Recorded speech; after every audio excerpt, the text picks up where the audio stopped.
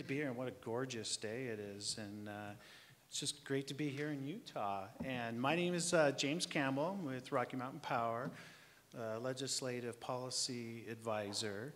I've been with Rocky Mountain Power since about 2007. Prior to that, I was at the Utah Division of Air Quality, where I worked on Governor Huntsman's Blue Ribbon Advisory Council for Climate Change. I led the Renewable Energy Initiative as part of that. So as I was thinking about this panel and thinking about where we were 10 and 12 years ago, it's really interesting and exciting to see how much we've progressed and how much both in net zero and also Rocky Mountain Power. It's been fun to see really a transformation within the utility and the community. And when I first joined in 2007, Rocky Mountain Power had on its planning 3 coal plants. We were going to build 3 coal plants, and it was on our integrated resource plan. And the company made a very bold move and just removed those. There was much to the chagrin of our regulators, it was not happy with a lot of the folks in some of our other states.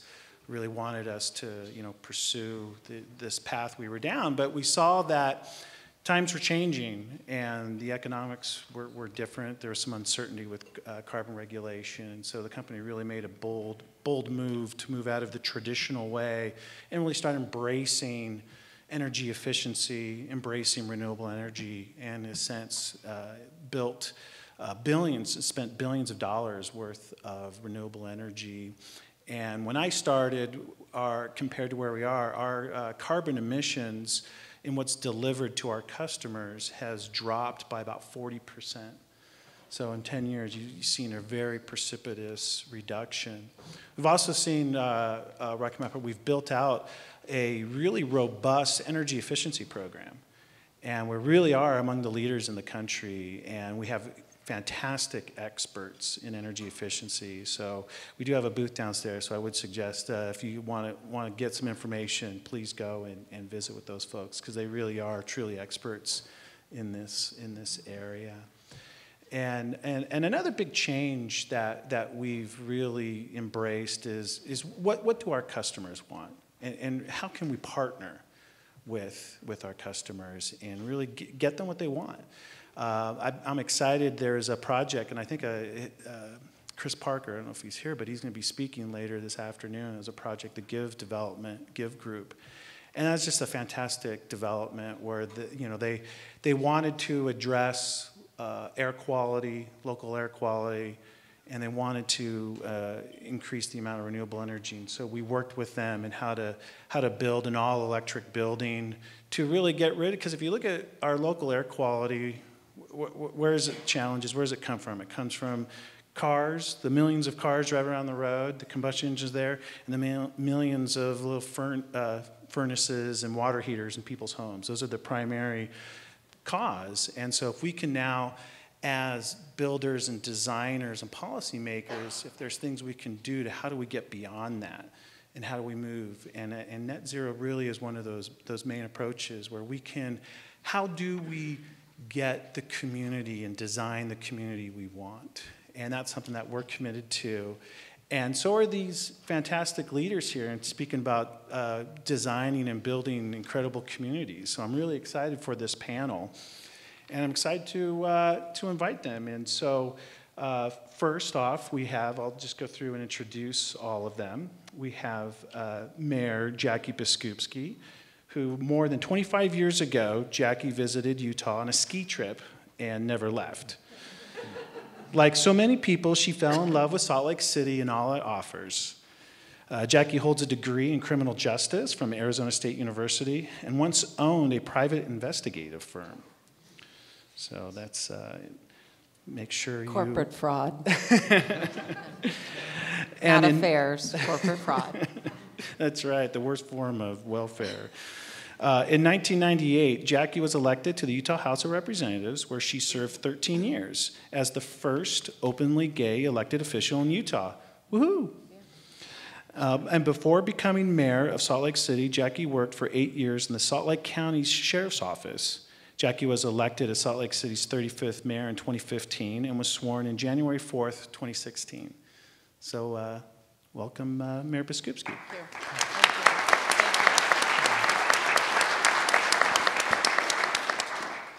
Next to her is Mayor Andy Bierman. Andy is a native of Columbus, Ohio, home of the Ohio State University. No, that's my, but he spent his summers in northern Michigan and graduated from Miami of Ohio University. So I apologize for the Buckeye shout out.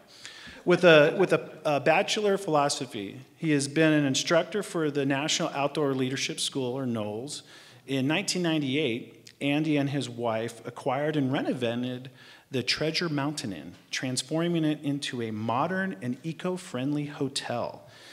Andy is a lifelong environmental advocate and was co-recipient of the 2010 Park City Environmental Hero Award.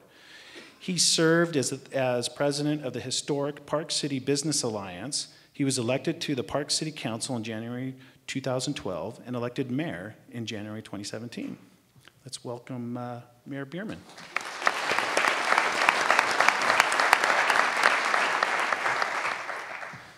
And next to him is the Summit County Council Chair, Chairwoman Kim Carson. Kim graduated cum laude from the University of Utah in organizational communications and has a background in corporate sales and training. Kim was the executive director of the Park City Education Foundation and then was elected to the Park City Board of Education for 2 terms. She is vice chair of the Council of Governments and serves on the Utah Association of Counties Boards of Directors. She is also involved in the Summit County Board of Health. Kim was first elected to the Summit County Council in 2012 and is now in her 2nd term and serves as chair. Welcome, Councilwoman Carson.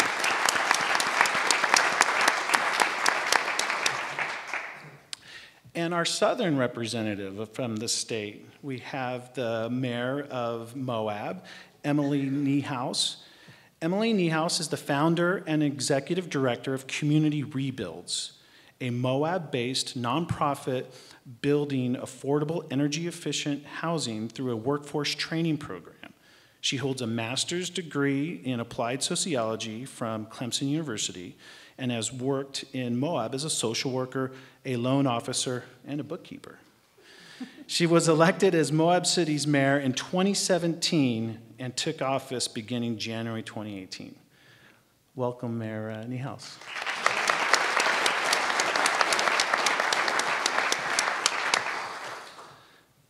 Well, as we begin, all 4 of you are clearly leaders in renewable energy and sustainability and have really helped kind of push the envelope out. This is a question for all of you, and think about, why don't you tell us what inspired you to make sustainability a personal priority when you first became either mayor or joined the council? Mayor Biskupski, why don't we start with you? Sure. So I think everyone here knows that the #1 issue in this city and across the Wasatch Front certainly is clean air. We really had no one actually moving the needle on how we're going to clear our air and the actual steps that we need to take to do that work. When I came into office, I met with at the time, my Division of Sustainability Director, Vicki Bennett, who is now our department director and is here today, but talked to her about what really needs to happen if we're going to clear our air, like what is the work that has to get done. And we set the course for working with Rocky Mountain Power and had the good fortune of a new CEO being appointed to Rocky Mountain Power in 2015 during my campaign, and having an opportunity to sit down and get to know Cindy Crane on an individual level as well as professionally, and talk to her about how people feel like they just cannot breathe. The air has got to get fixed. And in our discussions, what what we talked about was how our air quality problem is the same problem that is creating climate change, and that there is opportunity to work together. She was clear it wouldn't be easy to get to the goals that I was putting on the table for her to consider. But she also said it wasn't impossible and that we would have to work together and the city would have to do its part. And over the coming months, we brokered an unprecedented franchise agreement that will take Salt Lake City to 100% renewable energy by 2032. And that will help us clear the air. But it also helped my colleagues here find a path forward to do their part and sign on to similar agreements. So we're very grateful for that work that my team and I did with Rocky Mountain Power, and in a collaborative way to really create some impacts that will help clear our air. Yeah, thank you. And I think it's also an example of what would the world be like if it was run by women with two great leaders like you, Mayor Biskupski, and my boss, Cindy Crane. So, or our strong allies. So, Mayor Bierman, kind of same question for you. What has inspired you, and especially when you first now have come into office? And I'd actually like to talk about what inspired my community. Sure. I've always been inspired. I've been a lifelong environmental advocate, and it's what I studied in college. I worked as an outdoor educator, and I largely ran for office to push an environmental agenda. However, you learn sometimes when you're elected that if the community isn't there and your peers on council aren't there, it's hard to make progress. And my first term was challenging in that we made incremental progress, but I didn't feel like it happened at the speed that the planet needed it. In my final year, I was approached by one of our younger residents who was very pro-environment, and he came up to me and he said, "You need to do something." And I said, "I can't do something by myself, so I need your help." And I told him to go gather his friends. He'd grown up in Park City, and gather his colleagues and start approaching the council and put pressure on us because the will wasn't there. And he did exactly that. He put together a group I nicknamed the Carbon Army, and they showed up for 3 months to every council meeting. Most of them were millennials, although there were a number of citizens from all ages that showed up, and they demanded action by the council, particularly the young ones. They showed up with their young children, and they said, "We've enjoyed wonderful snow here. We want our kids to see that same snow. We want Park City to show a leadership role." And at the end of it, we went from a council that was lukewarm on the idea to agreeing to some of the most ambitious climate goals of any town in the country.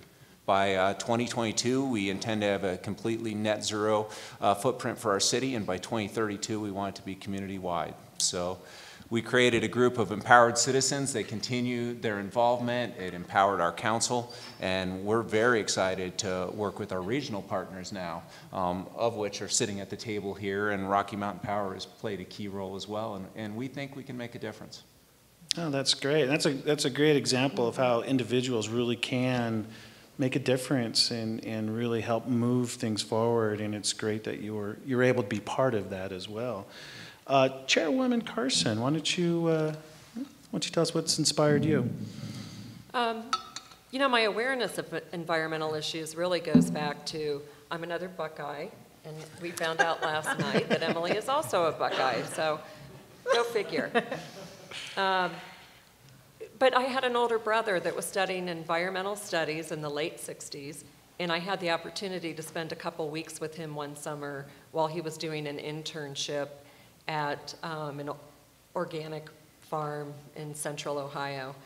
And that became the first time I was really aware that there was another way of doing things, and we need to take care of our environment. And then when I was on the Park City Board of Education, we were looking at doing some remodel work. We had some past remodels that weren't that effective. We had what some people felt were some sick buildings. And when we went to redesign the Park City High School, we had a team of about 25 community members. And I know for all you architects out there, that's probably, nothing could be worse than a committee that size that you have to work with on a project like that. But we all came together, and one of our main goals was to create something that was going to be a very healthy environment for the kids that really was conducive to learning. And I think we did that, and it ended up being the first LEED certified building within the Park City limits. And I'm proud of that, and proud of the community, because again, like Andy said, it was the community coming together. And then when I came on council, I think it was just everything that we did, we wanted to look at how could we do it better and more efficiently. If you can institute sustainable practices in whatever you do, you're going to end up saving money in the long run. And especially within counties, resources are really tight, and we're always looking at our capacity to do things. So if we can look at a long-term return on investment, or hopefully a shorter term return on investment, then that's going to mean we can do even more in the future. So, and it takes other council members. Glenn Wright, where are you? There's Glenn. He's a fellow council member, and he's been incredibly supportive since he joined the board a couple years ago, and has been working diligently on things like forest health, watershed protection, looking at biofuels. How can we have a win-win with doing some timber harvesting, but yet have a good outcome from that work? And then partners like Lisa Yoder, our staff, they're all incredibly supportive of this initiative, and Lisa's up there in the audience also. And then Cheryl Butler, who's here, is a community member that's involved with Habitat for Humanity, and they're looking at ways to build more efficient homes in the future and with net zero capacity. So again, it takes that support community-wide and with the people you're working directly with. And I'm pleased with the goals that we've set and where we're going, but it's also exciting to know that how much more that we can accomplish. Great, thank you. And I'll know next time if you ever ask me to be on a committee to join it, because it'll be actually productive. So. Most of the time. So Mayor Niehaus, why don't you tell us what's inspired you? So I'm one of you. I'm a developer and a builder. And have you ever sat with a building official or a local representative, or even been on the phone with the Department of Professional Licensing and thought, man, I wish I could change that? That's what actually inspired me to run for mayor of Moab. I wanted to be on the other side of the desk, and I wanted to confront the policy walls that I was hitting as an environmental and affordable housing developer. I wanted to be part of the solution. I was so lucky. Moab, the stage had already been set for me, honestly, as a representative of my community. We had already passed on Valentine's Day, the year before I was elected, the goal to hit 100% renewable by 2032. We also just recently passed a ban on plastic bags for all retailers. And so we've been doing really cool stuff, everything in between, on a scale, on a local scale. So again, it was a really easy place to land, being pro-environmental. But from being a builder, and back to this policy wall, I not just wanted to be a part of the solution to disable some barriers for building affordable housing and achieving energy efficiency, but I wanted to work on developing more carrots for all of us. So it's one thing to put it on our website. It's one thing to get good press, good marketing from our efforts. It feels good when we're sitting at our tables at night with our family thinking we're creating a better environment. But how can we look to local, state, and federal agencies and say, reward us in different ways. So I'm really encouraged by all of the doors that have already opened for me. Sitting here with all of you is a door.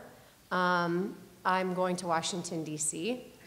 tonight, invited to the White House as a female mayor. It's another door.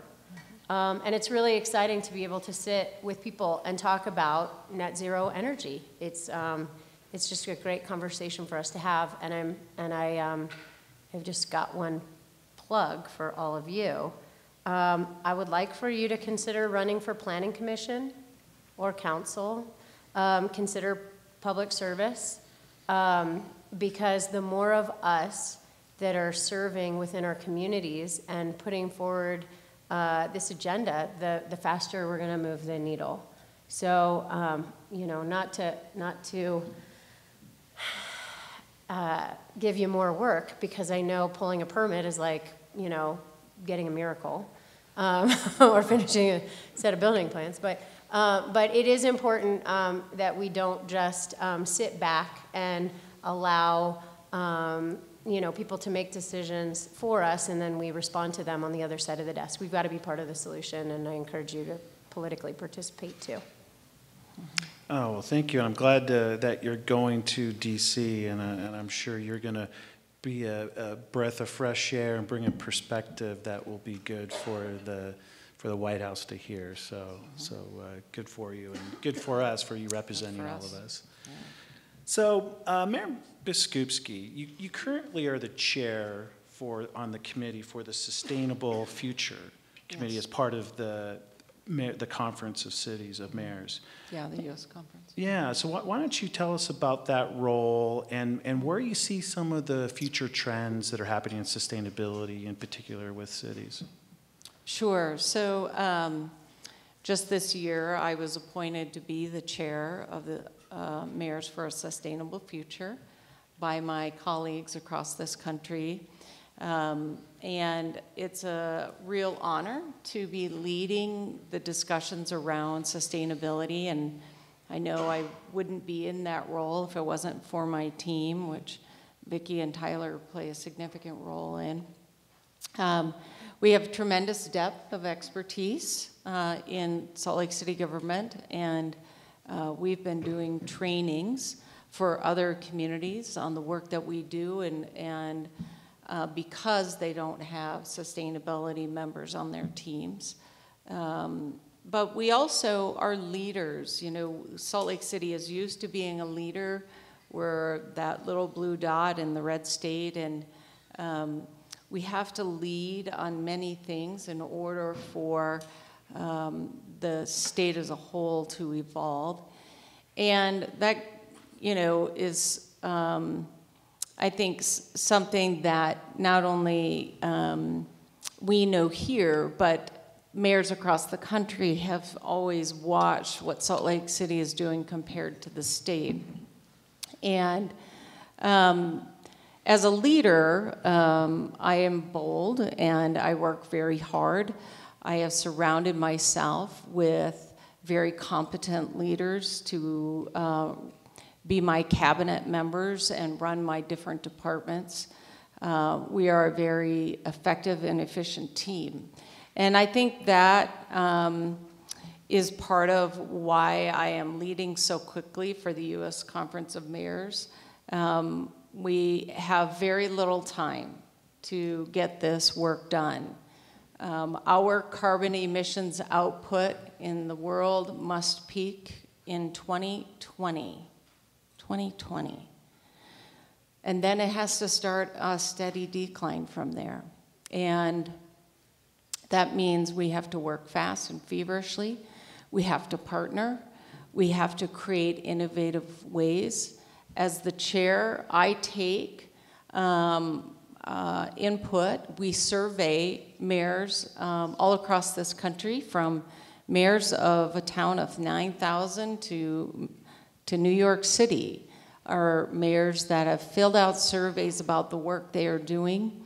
We use that information to share best practices with mayors at different conferences. And we also continue to work globally. So as a leading mayor in the country on climate change, I'm One that I was number 16 to sign on to 100% renewable by 2032. What I do is not being done at the federal level. And so it is my job to keep this country moving forward, to bring other mayors into the fold, to help them understand their path and what is possible. We now have over 80 communities in this country who are on track to do 100% renewable energy by 2032, 4 of the 80 communities sitting here today. And I think that says a lot about Utah and how we partner and collaborate and use our experts that are here, and how I lead as a leader, knowing that I need the expertise in order for us to affect change, and I need to share that expertise. So I'm very grateful for the role that I play, and I know my team works extra hard because I lead this climate conversation in this country with a handful of other mayors. But we all know the work is worth doing, and we're proud to be doing it. And we're excited to see how many other communities. We now have 400 mayors in the country. Remember, I was number 16. 400 in the country that have said we will live up to the Paris Climate Agreement, and 80 different communities have figured out how to get to renewable, and we will continue to build those numbers year after year to make sure all of those mayors can get to renewable by 2032. Wow, that's great. And it's really interesting right now with what's happening in Washington and the dysfunction that's going on, and it's just really great to see your leadership and at the mayors. Do you see the same kind of dysfunction when you're talking with your other mayors that are even from other parties? And you know, the mayors, we're all living the impacts of climate change. We all are. I've had multiple fires in our city. In fact, this state has probably had more fires than any other state this year. We know we're drying up. I know that in my watershed, I have the responsibility of delivering water to over 1 million people in this county. And we know that we've lost 5 weeks of snowpack over the last 20 years. That is a lot of snow. That is a lot of water. That is our reservoir. So for me, and all the other mayors who are feeling these impacts, it doesn't matter what party we are affiliated with. None of us care. We are working feverishly to help one another survive during this window, but also affect change and adapt to the change we have to live in today. Okay, well, thank you. Mayor Bierman, you know, I was just reading about in Los Angeles how they're applying for the Summer Olympics, and some of the really aggressive targets they had, especially with electric transportation, and really some progressive programs and innovative programs that they're looking at. I know that Utah has submitted a proposal for the Olympics, and you're part of that effort.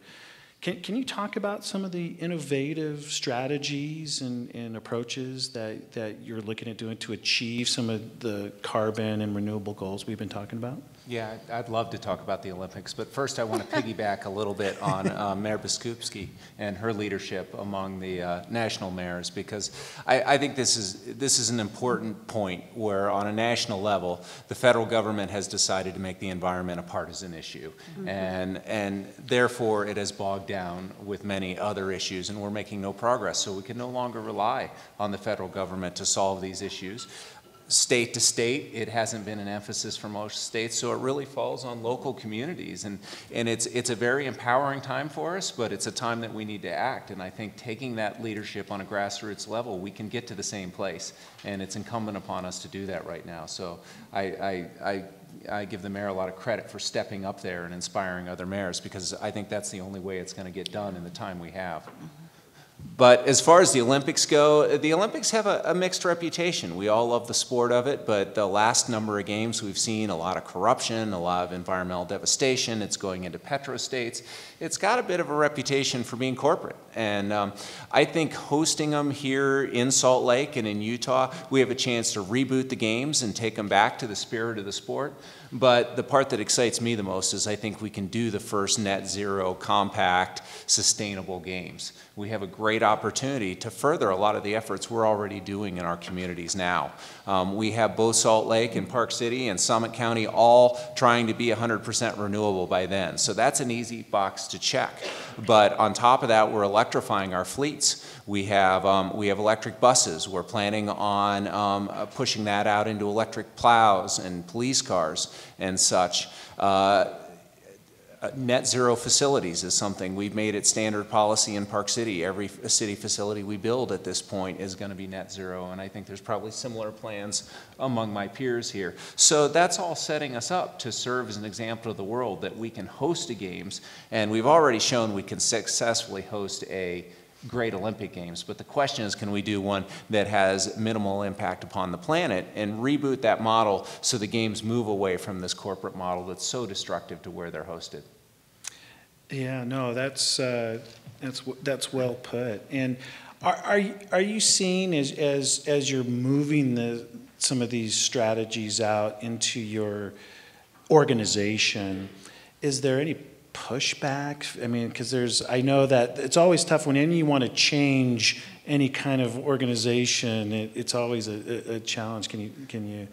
Yeah, there was a tremendous amount of pushback when our council set the net zero goals. The staff pleaded with us that it was too aggressive and we needed to give longer time frames. But we felt, and it was critical, that these be goals that happen within our generation. So it can't be something that we can push off and say, oh, the next council will figure that out. We'll be aspirational today and it's their problem. And it turns out, I think, I'm going to put Luke and Celia, two of my stars in our sustainability department, on the spot here, but I think we're going to beat those goals. And something as simple as the electric buses, we had a fairly epic battle with our transit head, who they want solid state. The last thing they want to see is an electric bus broken down along the side of the road, and there was a lot of fighting to adopt something that early on and that cutting edge. It turns out that it's been far more reliable than the mechanical buses. I think there's like 18 parts in the drivetrain of an electric bus, as opposed to hundreds in a standard bus. And we hope that by hosting those, I've been told that we have larger cities, LA being one of them, future home of the games, that has come and looked at Park City's program, and they've decided to embrace electric vehicles instead of natural gas where they were headed. So we're happy we can serve as an example, but it does come with a lot of back and forth, because in government, you want to be reliable, and to be out there on the edge, it takes some risks. Well, you clearly are innovating out there, and definitely kudos to you and your staff that I've worked with them. They are fantastic, and it truly are leaders in the country for some of these innovative strategies.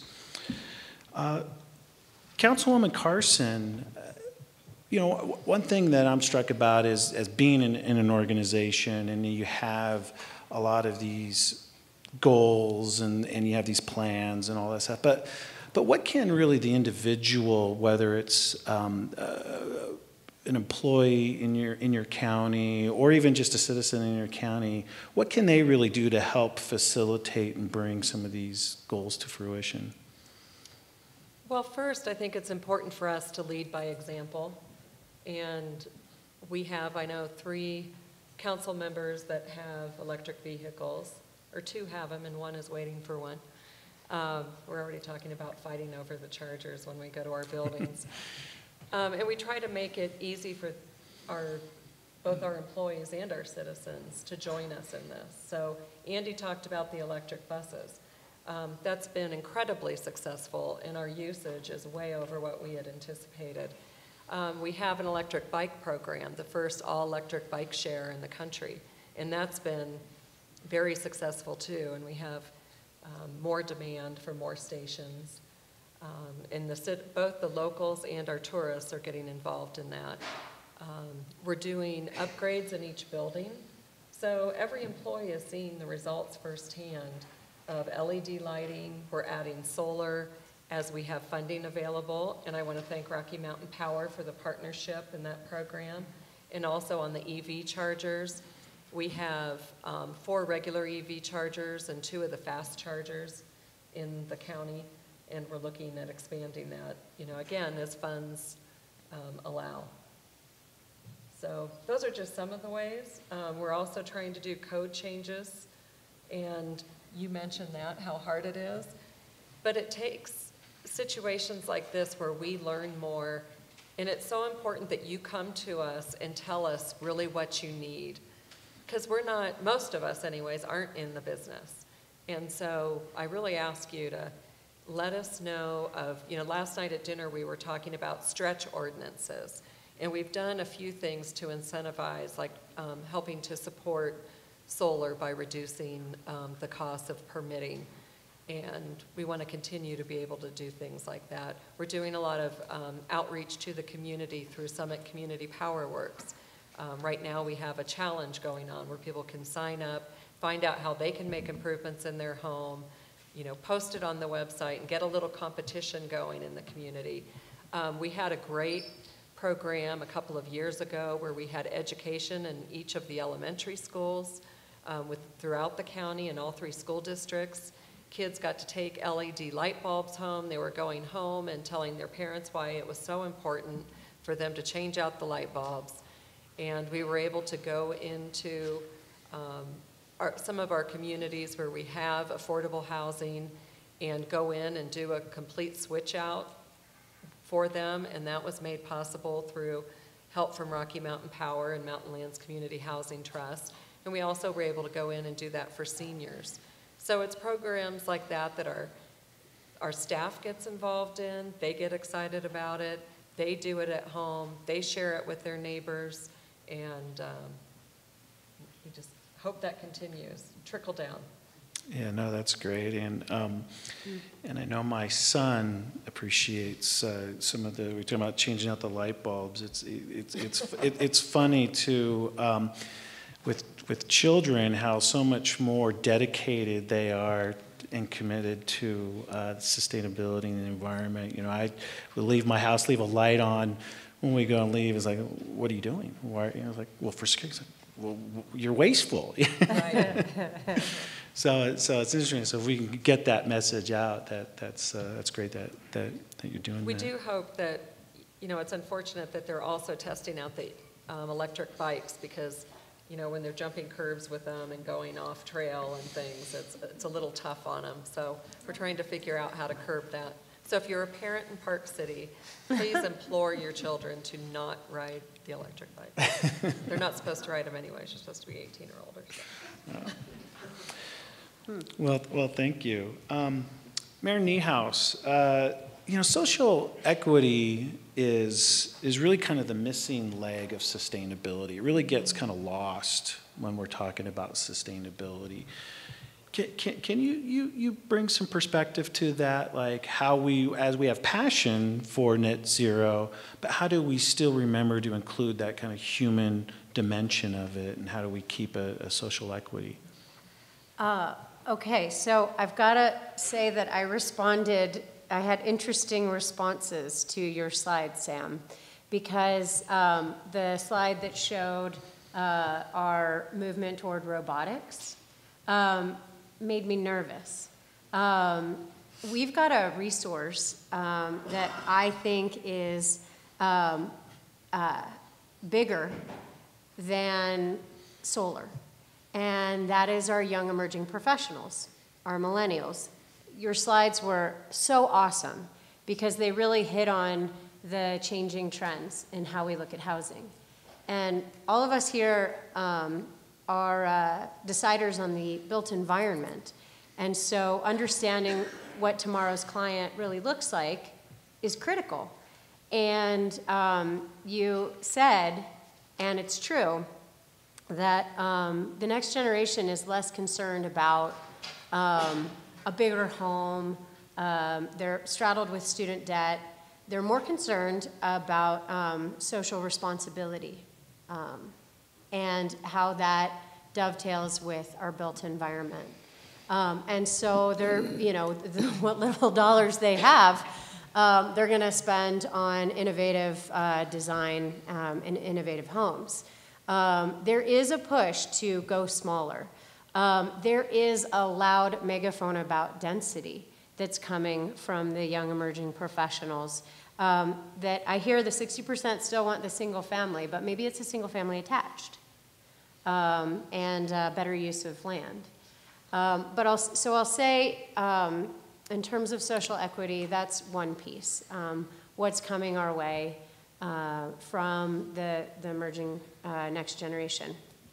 But also, I figured I would just ask everybody here, if you do not identify with the male gender, but you are part of the construction industry, will you stand up?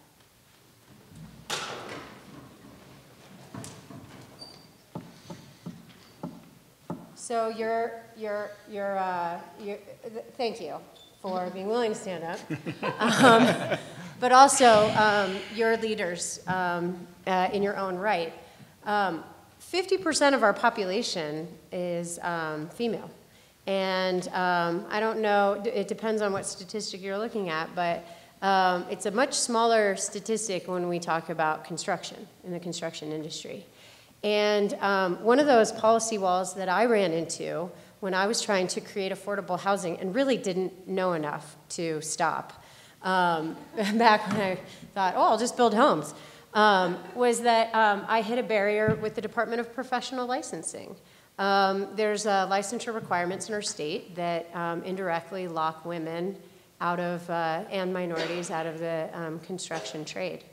So when we think about millennials, it's not just what they want to build, but what they want to do.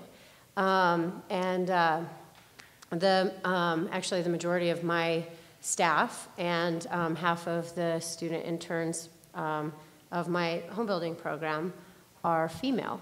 And it makes a difference because it unlocks more people to swing hammers and participate in this net zero construction industry. So I just wanted to thank you again for the slides pertaining to millennials and what people are really looking to buy, because it is net zero homes. So we can not only talk about the product, but we can talk about the process and how we can be more inclusive. Thank you. Mayor Biskupski, as we're talking about social equity and affordable housing, and right now we're experiencing just an incredible shortage and a lot of issues associated. Do you want to comment on that? Yeah, I know that our affordable housing plan, which was just finished in the last year, has already launched, and we are achieving 2,000 affordable housing units that will be completed by the end of 2019. And in there are a wide variety of incomes, from no income to 80% area median income. But we also know that that affordability needs to be on transit routes, that we have to up our game on transportation so that people can get out of their cars and get to and from work and have an opportunity that is similar to those of us who have the ability to own a vehicle. But we also know that there are people like Chris Parker from Give Group who are not only creating affordable housing models in our city, but sharing the plans with other developers to get them to understand you can build green and affordable, and that we should all be doing this work together. And he was so adamant about it. They had big billboard-sized documents showing how to do the work. So I think it's very important that we work collaboratively with the development community and push back a little bit. And as we build new resource centers, for instance, for those who are experiencing homelessness, the ones in Salt Lake City have green standards in them, and there was a lot of pushback about that, but yet we're building resource centers that need to last for decades, and so we have to do this right the first time. So for our city, equity is at the forefront of the work that we are doing. That's why we master planned housing, we master planned transit. We are working diligently to try and figure out the first and last mile transportation solutions for people that need them, and getting very creative with how that works. Yeah, no, that's great. With affordable housing, one of the areas you never really think about as being a challenge of housing is Park City and Summit County. Mayor Bierman or Chairwoman, would you like to comment on that? Some of the challenges you're facing on housing and how to keep it sustainable as well? Certainly. You want to go first? Go ahead. Okay. Well, for us, we really have 4 critical priorities in our community, and one of them is housing, the other is transportation, energy, which is also climate, and social equity. And what I've found is you can't separate any of the 4. They're all tied closely together, and they have to be a consideration. And we are losing our middle class in town. We are down to where residents are a good minority in town. And so we are trying to figure out how to preserve that. And one of our goals is to build 800 affordable units for our essential service workers, our teachers, our cops, essentially our middle class, to keep a vibrant community. But to do those, we need to have good land use planning and figure out how to put those in place for transit, because transportation is a big cost. And if you certainly can get away with 1 or no cars, you're able to afford more. Energy is another big part of that, and efficiency of these properties. Our plan is to make them all net zero. And one thing I found is when as we've entered this phase of talking about net zero building or efficient building, there's always critics out there. So if it comes to the council, well, here's one scenario, we'll build them for this cost, or if we value engineer this, this, and this and take these efficiencies out, it's less expensive. And so we've had to actually shift our mind frame and say, okay, this is like safety standards, fire systems, or ADA standards. It's not open for discussion. We are building every property net zero, and that takes it sort of out of the political realm, and then it's just a matter of figuring out where you want to build them and how you need to pay for them. So it's been something we're working our way through, but a big challenge in our community, because if we don't get it right, there's not going to be anybody left in town. We'll just be a resort town of second homes. Did you want to comment? Can I just add something too, that when somebody takes out a mortgage, that's when we all know if you can put solar on the mortgage, if you can put gray water systems on the mortgage, or net zero, all of the gadgets that go into net zero energy building, if you can put it on the mortgage, then they're more likely to buy. And we need to do a better job in the industry of communicating the low or no utility payment as part of the full cost to homeowners. And I was saying before, like the carrots, the incentives, we got to do better to look at those as well. But really, we need to do a better job of messaging that affordability long-term after you put the key in the door, especially when we're building for low and very low-income families, because a fluctuation in energy can really affect their paycheck, or really affect their ability to pay for other things, and their stability. Well, we find, depending on the circumstance, we may have more control than we do at other times. For instance, if it's a project where we're approving maybe an amendment to a development agreement, we might be able to have more enticements for them to include net zero practices. And if it's somebody coming in and they already have the building rights and they're coming in with their plans, we don't have much we can do to really persuade them to build it differently. And I think that's where the education in the community comes in. Education with your community, education with our local electeds, our state electeds, and I would have loved to have had all the legislature in here for your presentation this morning, Sam. And I think, when you talked about San Francisco prices, that's basically what we're facing in Summit County. In fact, I think we have them beat. Unfortunately so. Yeah. So that is a big challenge on how we can try to convince the people that we have coming up to the desk that there are better ways of doing things. Yeah. Well, and I think as part of that education, there are resources out there. I know Rocky Mountain Power, we really are trying to be a resource for all of you builders and designers and architects, that we can really help to achieve some of these sustainability goals. Well, and I do want to mention, we have, through a development agreement, we were able to get over 1,100, not units, but pillows for workforce housing associated with the Canyons development. And we're working, I know this is one thing Glenn worked very hard on, was trying to have some sustainability measures built into those. And we're still working on that, but I believe Rocky Mountain Power may be able to assist us there. And we would love to see that, especially with that many units going in. And it's really an investment in the future and just makes sense. Yeah, well, we can continue this conversation for hours, and if I wasn't being looked at right now harshly, I would continue this for hours. So I just wanted to thank everybody here on the panel, our mayors and councilwoman, for taking the time and providing such insight and leadership.